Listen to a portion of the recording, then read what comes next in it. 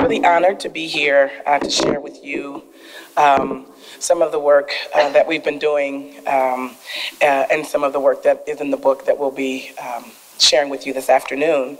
I always like to start off by thanking those of you who came, thanking Edna and Linda and Michelle, Fatima, everybody for your planning and for getting me out of the cold. So I'm really grateful to leave my jacket in the car in the parking lot. Thank you.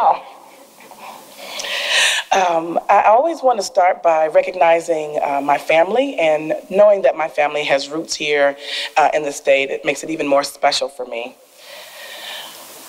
This is a picture of my grandmother, my grandfather, my granddaddy Kenneth, and my grandma Pearl, who lived in Eden, North Carolina. My grandfather, a farmer.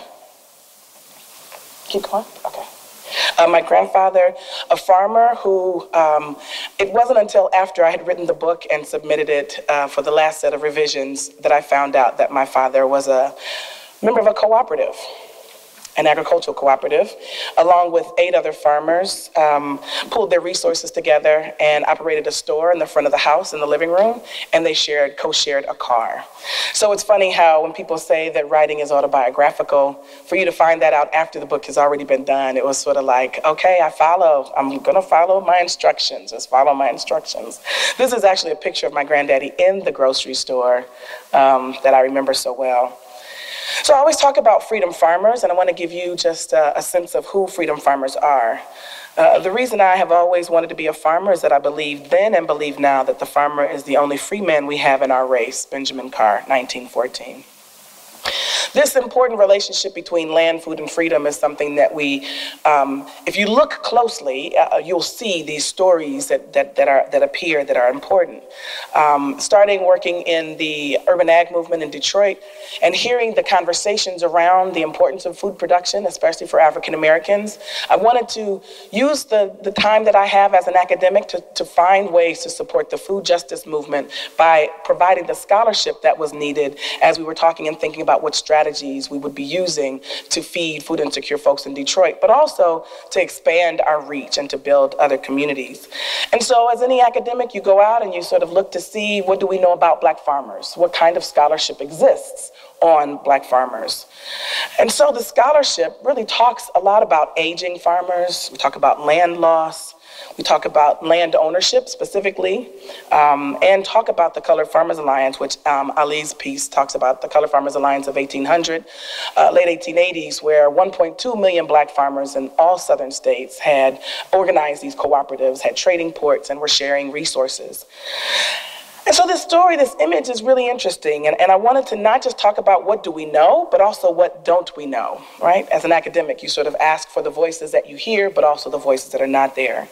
And so I wanted more, some of the scholarship was really sort of negative and talking about the fact that we are losing land dispossession, and what have you. But I knew that that couldn't be the only story. There had to be more to the story that explains the ways and the reasons that Black folk were returning to land, but that this relationship between African Americans and land was so important. So I wanted to find a more nuanced analysis of the role of agriculture and the importance of agriculture for Black farmers. There have to be some positive reasons that Black folks do agriculture. We talk a lot about what happens to farmers, but we also often don't listen to farmers and we don't see their agency. And so for me, I wanted to change that conversation. I wanted to demonstrate or to explore what agency looks like for farmers and their contributions to building sustainable communities. And so much of what we hear about Black farmers is sort of couched in the conversation of sharecropping, tenant farming, and slavery, and that can't be all there is. As Chimamanda Adichie says, that's the danger of a single story, right? There's more to it than that. So what else is there? So I took the challenge, accepted the challenge, and wanted to provide and offer you a different way to understand the importance of agriculture in the African American community. But what are some of the ways? What did it look like? What did they do? What were some of the activities? And so my comments today will sort of sum up, just hit some high points of what's happening in the Southern cooperative movement, how that led to what the work is going on currently in Detroit, and hope that you have some questions for me. It's important that we don't start off with oppression. Understanding oppression, but also recognizing and appreciating resistance is extremely important, especially when you tell your children. When you talk to children, you can't start with a deficit. And that's something that I talk to my students about. If I come to your house and I say, well, this is wrong, and this is wrong, and this is wrong, then how does that leave you feeling? The same with our history. There's more to it. So if we start off with an asset-based approach, we recognize that absolutely everything has something positive upon which we can build. So starting from an asset approach totally changes the interaction, changes what we're looking for, and changes how people feel. So I start off with this conversation of resistance. A lot of times people talk and think that the reason that we left the South was because of the work. Well, that's not true, because we left and built cars in Detroit. And so given that we continued to work in various places and stages, and we continued our relationship with growing food production, you can't find a house, especially in the 50s, 60s, 70s, everybody grew food in cities. That wasn't new. It just wasn't in the same kind of way. And so how do we honor and elevate this tradition? So I wanted to sort of complicate this relationship between migration and agriculture and argue that it wasn't the work that we left, it was the exploitive oppressive conditions. Those were the reasons that we left. And then how do we change the frame? How do we offer a counter narrative? How do we lead with a story that elevates our purpose, our cause, and connects us to the past and to the future? And so it is my goal to create scholarship that really does a more thorough explanation of who we are as Black producers, as Black farmers, the past and the future. What are the contributions of the Black farmers to the civil rights and the Black freedom movement? How do we use resistance as a strategy to grow and to build sustainable communities around it, challenging our position to the food system? And so I use Freedom Farmers in honor of Mrs. Hamer's Freedom Farm, but to really sort of describe the resistance, the strategies, and the intention of food producers to contribute. I think that when we talk about civil rights movement and the Black Power movement, we tend to privilege urban areas and don't recognize that we couldn't have done as much as we did without rural organizing, rural organizations. Talk about farmers and producers as active and not passive. Talk about the important work of the Southern cooperative movement in the late 1960s after the right to vote. There were cooperatives that were starting in all parts and places doing all kinds of wonderful, incredible things. Dr. Nimhart talks about the economic reasons that these cooperatives came to be, and I talk about the resilience, the resistance, the ways that people were able to do this as a strategy to stay in the South, to stay on the land. How did impoverished land workers and those who had the potential to build do so and build community with almost nothing? If you think about what it meant, sharecropping and tenant farming, you go, you register to vote, you get fired and evicted from your home. Just think about what that must have felt like, and then to hear Mrs. Hamer say, "That's okay, baby, come on over here." I want to also make sure that we include the work of not just, so when I first started at Wisconsin as a land grant institution, my colleagues, I'm a sociologist, I don't study agriculture, I study farmers, right? And so when somebody said, you know, you use farmers and gardeners interchangeably, and you kind of want to sort of think about that. And also, farm and garden, I was sort of using those interchangeably. But this conversation of who a farmer is was really important to me. And so recognizing that most of the ways we define a farmer is in terms of ownership of the land. I want to complicate that. I said, okay, so if it has to be, if USDA defines it in this particular way, for my purpose, I want to make sure that we include all the people who grow the food that we eat. I don't want it just to be in terms of capital. I want it to be in terms of what it is that they do and how it is that growers are feeding communities. Because when we take it away from this capital kind of conversation, I think it includes Meemaw, who grew okra behind the garage. I think it also includes those of us who fought for the right to have provision grounds, slave gardens. I think it also includes those of us who grow in community spaces where we don't even harvest any other food from the community spaces, but we do so that our children have something healthy to eat. So then what then are the research questions that led to this investigation? I think that as social scientists, we like to categorize, we like to theorize, we like to understand and over-explain. I'm hoping I'm not doing that. But I did want to sort of say, if we think we know what we know about social movements, does agriculture expand our understanding of what it means to resist? And how have Black farmers organized in collectives and cooperatives as a strategy against racial and economic oppression? When I spoke earlier about the role of farmers in the Black Power and Civil Rights movement, I think we know a lot about the Civil Rights movement. We know about the ministers of the Civil Rights movement. We know about the songs, the freedom songs. We know about the students who traveled to Freedom Summer to help organize folks in Mississippi to register to vote. But we almost hear nothing about the Black farmers who were there, who were organized, who housed, clothed, and fed the students who came. And so this picture really captures what I think is important. The freedom riders are coming down to Mississippi, and the farmers are waiting them. We could not have been successful as a movement had it not been for the farmers, but yet their voices had been muted. How can this be? When you think about a lot of the scholarship on how do we feed the next generation or generations to come with a changing climate, and you don't ask producers. I don't get it. How can it be? How can you talk about a sustainable community without not talking to the folks who provide our food? And so this is one example. There are several others. This is the Mississippi Freedom Labor Union. I wanted this to be on the cover, but we couldn't get the rights. But I wanted it. Just because I love the image of not just food, not just growing, but also resistance and resilience. Anytime you talk about Black agriculture, I think you'd be remiss to not talk about the three wise men and the sister who showed them all how to do it. So we talk about Booker T. Washington, who started Tuskegee University.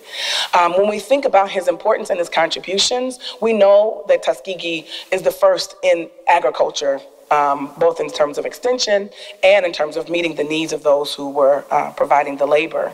But what I don't think we recognize is that a lot of the students who graduated from Tuskegee left Tuskegee and then established Tuskegee-like institutions on land that they owned. So they would create these other entities throughout the South, to Tuskegee, similar institutions that I think are important. And it's said that at the time of his passing and a few years later, that he had helped over 1 million farmers based on the model that he had designed. We have to also think about Du Bois. Du Bois is often ignored or overlooked in conversations of agriculture, but his work on cooperatives, building on Dr. Nimrod's important work here. But his idea was segregation is an unfortunate condition that we're suffering from, but how can we use segregation to organize these cooperatives and collectives and then use our economic resources to build as we then decide how to engage? I also think that it's overplayed, this debate between Du Bois and Booker T. Now, while they did have differences of opinion, I argue in the book that they eventually came much closer than many would have us believe. You cannot ignore my favorite, George Washington Carver, whose quiet, committed dedication has been recognized for some of his inventions, but not for his commitment. The original reduce, recycle, reuse, I argue that he is the founder of organic, sustainable agriculture and not Rodale. And he should be remembered in this way. There are many stories about him being in his lab with the shades drawn because he didn't want the folks to know how hard he had been working. What I love about him, so many things, but especially that he didn't feel like students had to come to him in order to make sure that they were able to benefit from his information. He would take the information, they created the movable school, and they went to where people were. And of course, Mrs. Hamer, the sister that showed them all how to do it. Created Freedom Farm, met the needs of so many, and had an idea whose time has come around again. So what is the methodology? I did historical, primary, and archival data, secondary sources. I did semi-structured interviews with food activists and food growers. I was keeping a roster of over 40 Black farmers, collectives, and cooperatives from 1880 to 2018. And what I did, I organized their various activities into categories, and those categories then became the foundation for collective agency and community resilience that we'll be talking about in just a moment. I wanted to write the book on all of these organizations from 1880 to 2018, but of course my historian friends are like, Mo, you'll never get finished. Get the book so you can get tenure. So that story continues. We'll figure out how to include more work on that. What are some of the archives that have been gracious enough to hold these papers? Mississippi Department of History, Amistad, Wisconsin Historical Society, Tuskegee, Birmingham, Alabama, Schaumburg, and Walter Reuther. And if I may offer just one word of advice to all of you working these incredible organizations that are gathered here today, please keep your records. The work you're doing is so important, as is keeping the records. It is so important that you keep your records, that you have historical biographies, that organizational biographies, that you make sure this information is useful. What are some of the examples of the organizations? The Colored Farmers Alliance had 1.2 million farmers. Baldwin Farms, Southwest Alabama Farmers Cooperative Association, New Communities, the Federation of Southern Cooperatives, and Freedom Farm Cooperative. So as social movement scholars, we try to organize the ways that people resist, right? And when I say resist, I mean there's an economic, social, political condition that we're dissatisfied with. And given this condition, we've decided we're mad and we're not going to take it anymore. So what are the various ways that people resist? And the scholars have decided that Rojas says that there's disruptive and non-disruptive. So disruptive may be a march, or a boycott, or a protest. I'm actually stopping business from happening. Non-disruptive may be a silent hunger strike, or something where I'm making a statement, I'm doing something in opposition, but it doesn't come in direct contact with those I identify as oppressive. Everyday resistance, both Scott and Kelly talk about just everyday acts of resistance. You're just like, I'm having an individual protest moment. I've had a few in my day. I know why I'm upset. I'm not going to do it. I may not have a political argument or analysis around it, but it is something where I'm demonstrating my own agency. My dear friend Bahati Kuumba at Spelman talks about gendered strategies and the ways that women resist within our spheres of influence. And my work complicates this disruptive and non-disruptive by offering constructive resistance strategies. I remember starting this research project and I was talking about gardening as resistance, and somebody said, so what, are you gonna walk up to City Hall with a rutabaga? Well, in addition to the fact that I love the word rutabaga, no, it's not, but how do people involve in growing and food production as a strategy to change the social, political, and economic condition of their reality? While you may not look and say, hey, that sounds like somebody's resisting, these constructive strategies, the energy is not directed outward, it's directed inward. So a protest march, a boycott, we're protesting. Building a garden, creating a community-based food system, that is constructive. We're turning our energy inward. And so we'll talk a little bit about that strategy. There's probably no subject more important than the study of food. You see why I love him? So collective agency and community resilience is a theoretical framework that came from the analysis of the records of several of these organizations. As a theoretical framework, my job is to explain how these organizations function, how do you categorize their activities, and how did that lead us to freedom? How does that lead to freedom? So when we think and talk about collective agency and community resilience, there are three strategies, three ways to see this occur. One is commons as praxis. The other is prefigurative politics, and the third is economic autonomy and independence. Most of the time when we talk about agency, we think about and study agency from a psychological perspective. I have made the decision to change this social, political, economic condition of my life. But I don't think it captures what happens when a community decides we are going to change and transform the conditions of our lives and those of our children. And so for me, this collective component cannot be ignored when you look at the transformation of Detroit, especially the work of the Detroit Black Community Food Security Network. So collective agency is a social actor's ability to create and enact behavioral options necessary to affect their political future. Resilience is often understood as what happens after a community has suffered a catastrophic event. I know we know catastrophe in this current moment, especially given climate change, but it recognizes the way that communities come together to support one another. I think that's an important, profound way to look at how people come together, people who may not have known each other or ever had conversation coming to help one another. But I don't think it's fair for us to do an analysis of the way that people respond to a catastrophe without interrogating the conditions and the structures that make certain communities vulnerable to those catastrophes to begin with. So we can't say, oh, look at how wonderful people are, without saying, oh, this is a whole, it's an error in the system that we have to adjust, we have to fix.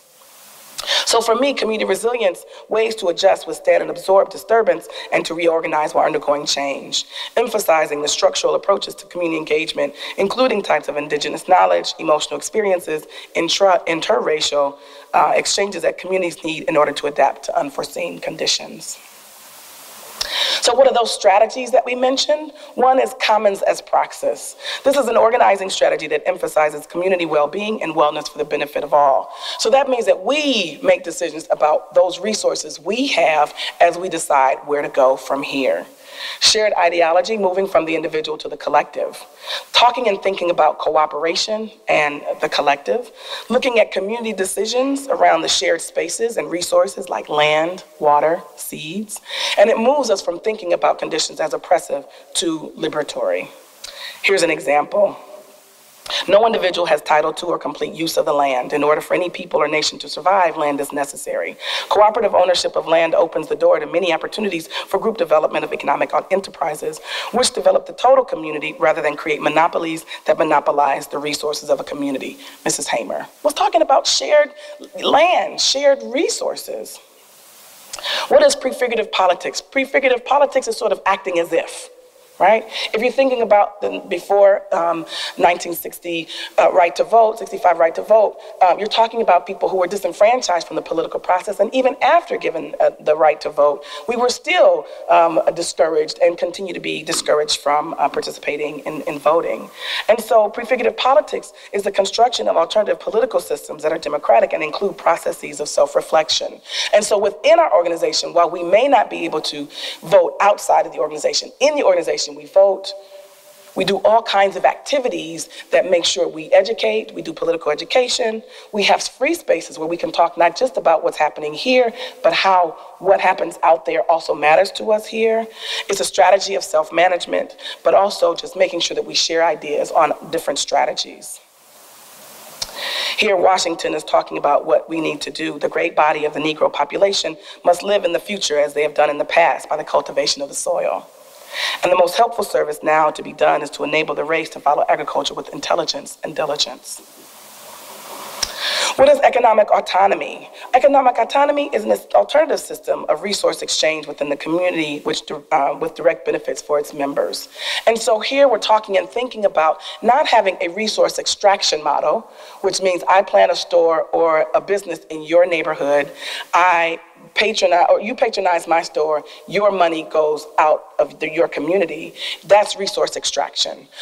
What we're thinking about and the way these organizations function, economic autonomy emphasizes how we can do economic regeneration, how my money goes from me to my co-op. The co-op also has a dentist. The dentist also needs a daycare, and so that money then goes throughout a community in multiple ways. So resource regeneration instead of extraction, and also thinking of ways of bartering or creating alternative economies and currency. At the Detroit Black Community Food Security Network, you work for so many hours at D-Town Farm, and you get D-Town dollars. Those D-Town dollars you can exchange for produce that you've helped to contribute to. And once again, we see this importance on collective and cooperative.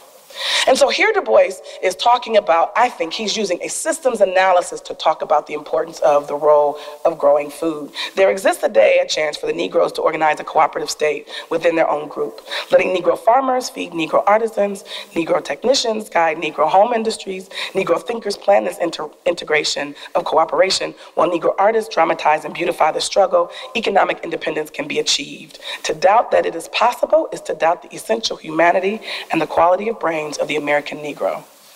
This is an important statement. He's saying that this segregation allows us an opportunity. That sounds like an asset approach. He goes on, we not only build and finance churches, we furnish a considerable part of the funds for our segregated schools. We furnish most of our own professional services in medicine, pharmacy, dentistry, and law. We furnish some part of our food, clothes, our home building, repair, and many retail services. We furnish books and newspapers. We furnish endless personal services like those of barbers, beauty shopkeepers, hotels, and restaurants. How powerful is it to have Du Bois remind us of the assets that are already involved in our communities, already involved in the Black community especially. So now I want to just show you a few pictures of what some of this collective agency and community resilience looks like, and would love to be involved in some conversation to talk about how this might be useful for you. This is one of my favorite pictures. If you see Mr. George Washington Carver on the far right top, it's so endearing because he's so unassuming. He's just sort of standing there. And I don't even know if the archivist had recognized him in this particular picture until I pointed it out. But the primary idea in all of my work was to help the farmer and fill the poor man's empty pail. My idea is to help the man furthest down. This is why I have made every process just as simple as I could to put it within his reach. This is an important message for all of us who run organizations, those of us that are meeting the needs of those that are food insecure, those that are organizing these communities, to make sure that there are no boundaries between what message you're trying to relay and the message of the organization, but also letting the organization be led by those within it. So what are some of the things against the co-ops? What were they fighting against? What were producers fighting against? Well, of course, sharecropping and tenant farming were exploitive relationships. They were exploitive conditions. Jim Crow legislation and legal segregation. The relationship between lynching, land, and labor disputes. Mrs. Sherrod, in the opening of her story, talks about her own experience where a farmer murdered her father. Folks who fought against the economic conditions were run off the land. They were arrested, often killed. This relationship between law enforcement and the Klan. Civil rights activists were murdered, and also they rendered organizing. Economic boycotts were seen as illegal. But yet, how did they resist? Now, to give land to hundreds of landless poor people a chance at self-help, economic self-sufficiency, and political power, Mrs. Hamer has organized a farm cooperative. Acreage of fertile soil is available to the co-op at exceptionally low cost. A community of free, independent people can be built if financial help is given at this time. So recognizing that there may be some assistance that may be needed in order for organizations to be fully sustainable, but yet at least understanding that this was the goal is important. And so what did coming together allow for them to do? I think this statement is really important. Down in Mississippi, they're killing Negroes of all ages on the installment plan through starvation. If you're Negro and you vote, if you persist in dreams of Black power to win some measure of freedom in a white-controlled county, you go hungry. There's a way to fight against this nonviolent weapon of white officialdom. Whereas a couple of years ago, white people were shooting at Negroes trying to register. Now they say, go ahead and register, then you'll starve. So this is where Mrs. Hamer's brilliance really comes through. She's articulating, here's a relationship between starvation, the vote, and the movement, the forced land dispossession and forcing us away from the land. Her strategy was, okay, I got you. We'll create Freedom Farm. Here's a pamphlet that George Washington Carver wrote, Help for Hard Times.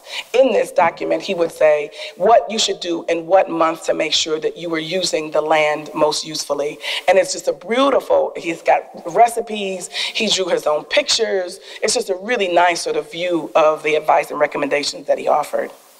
Here, Hamer says, nobody told us that we have to move from Mississippi. Nobody tells you we're not wanted. But when you're starving, you know. Where a couple of years, white people were shooting at Negroes. I'm sorry, this is a repeat.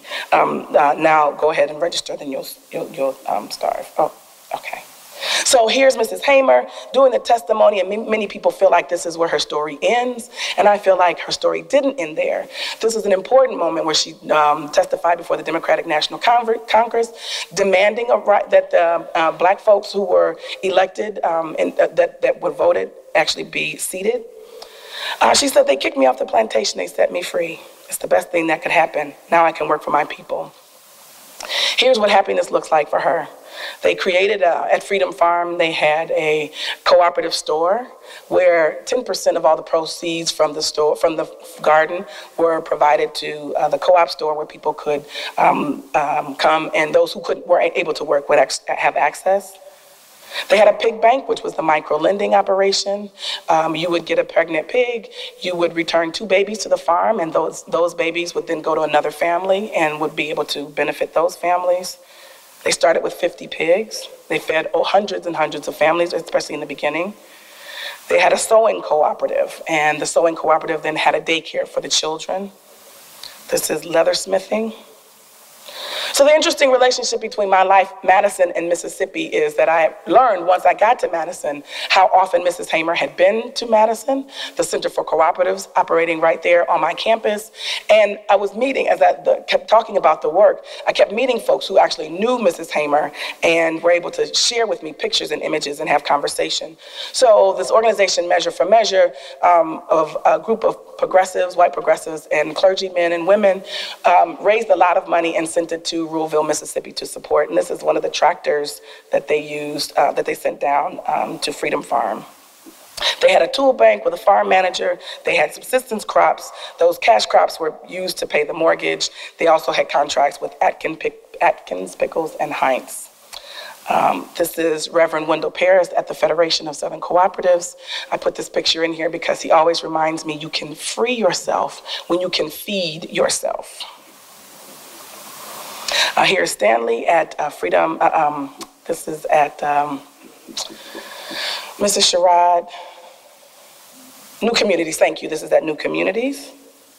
I could have looked at the next slide. Not only was it important that we feed, but we also create housing, affordable, clean housing for folks who have been sharecroppers and tenant farmers. And these are the blueprints for the housing development, 100 acres of housing. This is a picture of the shack where folks were living. These are the homes that Fannie Lou built. And so it is using collective agency and community resilience that we can talk and think about resilient communities, right? What are the things that resilient communities need in order to be self-determined, self-sufficient, but also be able to make some demands and to provide for themselves? So I think food, you can't talk about food without talking about land. Talking about land then also means we have to talk about quality education. Also, employment, thinking safety and security, transportation, housing, and healthcare. And this is what I think we're working on. I think we have a unique moment, a unique opportunity, a historical moment for us to rebuild and to think about where we are and where we'd like to be. The take-home lessons that I'd like for you to think about, one, how do we define success? There are many folks who look at what Mrs. Hamer did and said, but it wasn't successful. It depends on how we define success, right? I think that for us to pick up the baton and to think and look at examples like Detroit, Chicago, and Milwaukee, I don't know that she would say it was unsuccessful. May not have accomplished what she wanted at that time, but I do think that those lessons are there for us. Thinking about agriculture not just as oppressive, but also as resistance. If agriculture can be seen as a strategy of resistance, what are the other kinds of ways that people organize and create community? Community building as a strategy of resistance. How do we make sure that everyone is taken care of and those needs are met? And I want us to also think and implement the importance of cooperatives. There are a few other publications in addition to the book that we have downstairs. We wrote a separate chapter on Mrs. Hamer to sort of really detail the work that she did. The book is available. We've done some more work in Covert, Michigan, Black and Latinx farmers for a USDA grant that we received. And also one of my favorites is Sisters of the Soil, Urban Gardening and Resistance in Detroit. Thank you.